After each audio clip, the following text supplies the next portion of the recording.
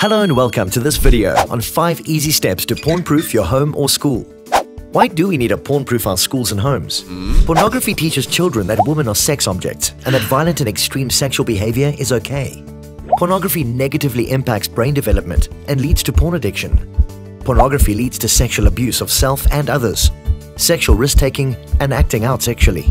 Whose responsibility is it to safeguard our children against pornography? Parents? Schools? Teachers? Yes, yes, and yes. It is the duty of parents and caregivers to keep children safe from harm. You might feel that you are technologically challenged and don't know where to start. We'll talk you through 5 easy steps to porn-proof your school and home. The World Wide Web, or the Internet, comes from somewhere, right? The company that provides you the access to the Internet via a cellular or a fiber connection is called an ISP, Internet Service Provider. Some of these service providers offer blocking and filtering of pornography. Step 1 would be to rather choose an ISP that offers protection over one that doesn't. Once inside your walls, the data is distributed via a Wi-Fi router.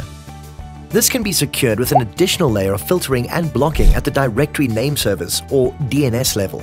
Step 2 would be to sign up to a cloud-based software solution like OpenDNS, Cloudflare, Google Public DNS, or WebTitan.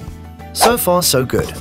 Now let's look at the devices the children have direct access to, like laptops, computers, tablets, and smartphones. These can be school property or personal devices. All devices need to be secured with software such as Custodio, Covenant Eyes, or NetNanny, etc., to ensure that they are protected even if they make use of alternative network services. Step 3, therefore, is installing on-device filtering and blocking software for all devices used by children at school or at home. Step 4 is developing and implementing a simple but robust digital usage and safety policy to clarify the roles, responsibilities, and accountability structures that will guide parents and teachers in keeping both the school environment and its learners safe from harm.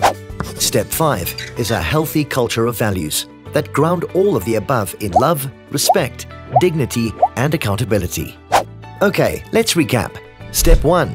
Choose an internet service provider that offers filtering of adult content. Step 2. Put DNS software in place for your Wi-Fi. Step 3. Secure all end-user devices with filtering software. Step 4. Develop and implement policy to enforce implementation of protective measures. Step 5. Establish a value-based culture that supports responsible behavior. Well done! If you have implemented all the 5 steps in your school or home, you can call yourself porn-proof. How will we know if these steps are successful? We will follow through with regular awareness training and education to parents and learners and periodical evaluation of the effectiveness of the porn-proofing program.